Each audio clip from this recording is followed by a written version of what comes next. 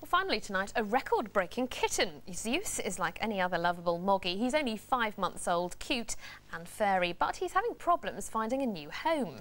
The reason is that he's the world's most expensive pet. A cool cat that had cost you £100,000. Claire McGlasson has the story.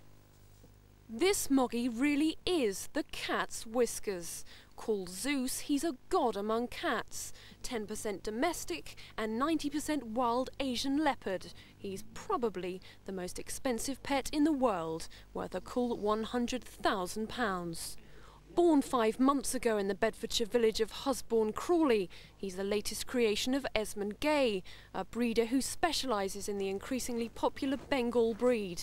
They're a little piece of the wild that people can have in their living room. A beautiful spotted cat that's actually related quite closely to the wild leopard. Zeus is the wildest yet, but while some animal lovers say what he's doing is unnecessary and unethical, Esmond disagrees.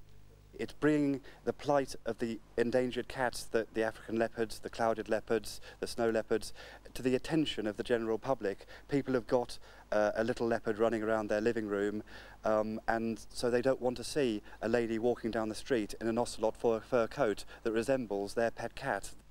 With fans such as Jeffrey Archer and Rolf Harris, Bengals are becoming the latest must-have for the rich and famous. But is Zeus the best investment? The cash would easily buy you this Picasso, a snip at just over £90,000.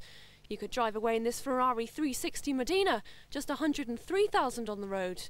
And if you've really got your heart set on a pet, you could certainly get more for your money. It would cover the donations for 2,500 cats from a rescue shelter. Zeus is certainly a high-maintenance investment, but Esmond says he's so rare he's worth every penny. Claire McGlasson, Anglia News. Well, if Rolf Harris has got one, it's got to be good. Now, just before we go, we have